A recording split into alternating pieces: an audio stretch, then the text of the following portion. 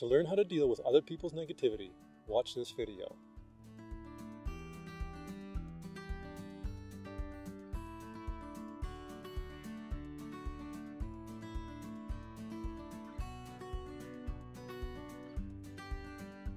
Satomi's been having a bit of a rough time.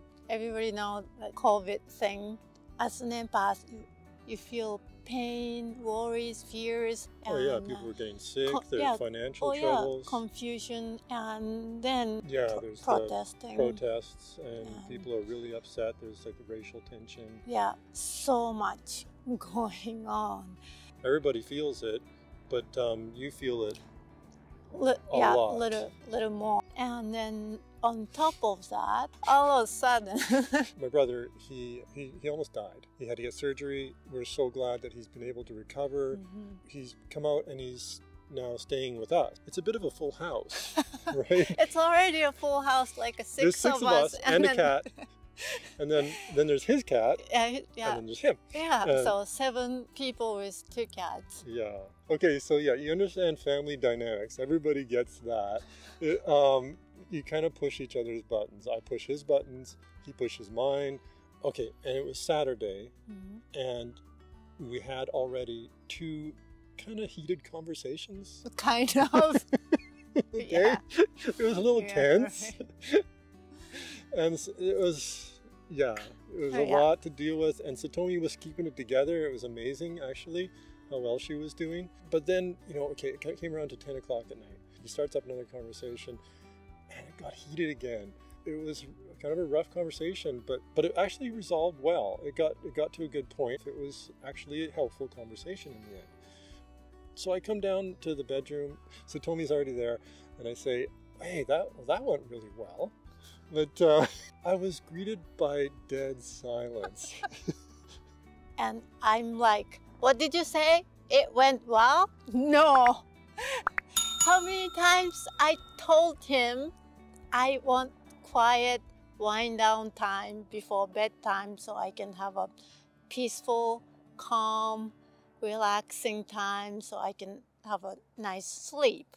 And then at 10 o'clock at night, after they had 2 big fights, and 2 isn't enough, so they're gonna have 3, yelling at each other, I feel it all over my body, the pain and anger, and it's very painful. No way that I can relax and I peacefully go to bed. No.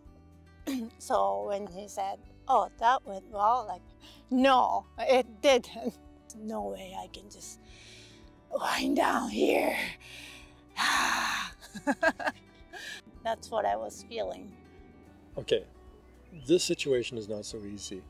To me, it's not such a big deal to have like a little heated conversation. I can work with that, but for her, it's a way bigger deal.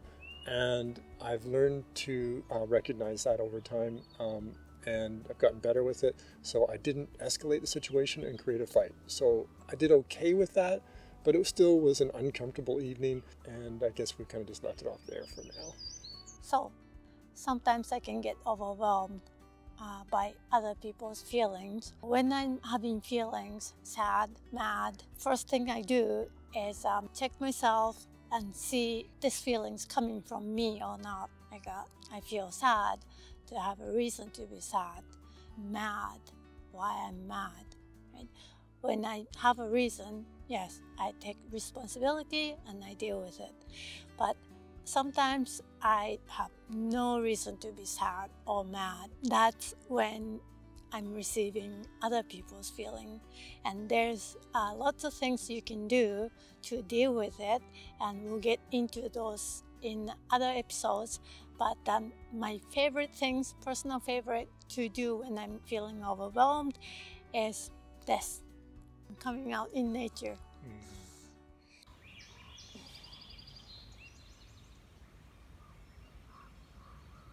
Nature tells me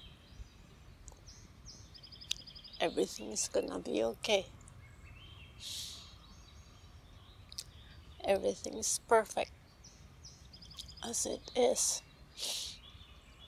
I received those messages. I love it.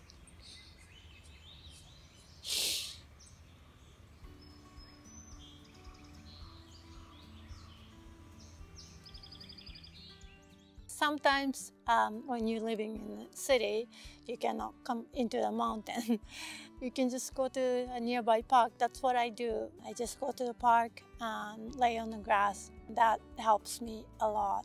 So yeah, what I learned is that this stuff is not easy. Working with you on this stuff, all this emotional stuff, I'm a guy. I'm logical. I try to solve everything like it's a problem. But you know, when I step back from that and I don't try to problem solve, and I actually learn to listen to you, right? Just listen. And I learn to connect. And I learn a whole different language, and I learn a whole different way of looking at the world. I gain awareness about how things really are working, how they're all connected.